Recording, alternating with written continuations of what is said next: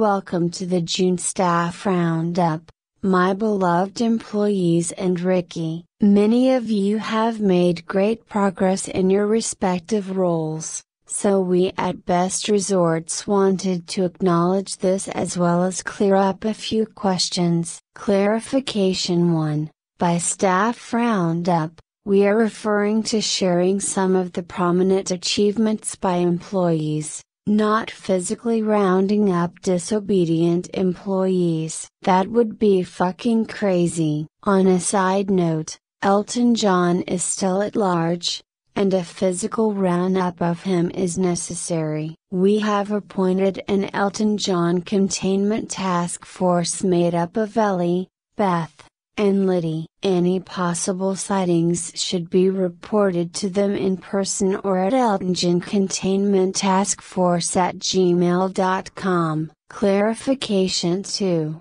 Some of the newer staff seem unnerved and paranoid about what we at Best Resorts call following labor laws and making sure our workers are safe and happy. While Best Resorts is outside of the realm where worker regulation violations can be prosecuted, we decided to do the bare minimum and follow them anyway. Look at it like this: if one worker is unhappy, all workers are unhappy because of hearing their bitchy thoughts through the hive. It is much easier to fix the problem at its source rather than do pointless discipline. This concludes our clarification. Now on to our staff's achievement. First up, taking Best Resorts to the online has been a success. Our social media manager, Liz, has begun plans to spread the content across more platforms. In other news,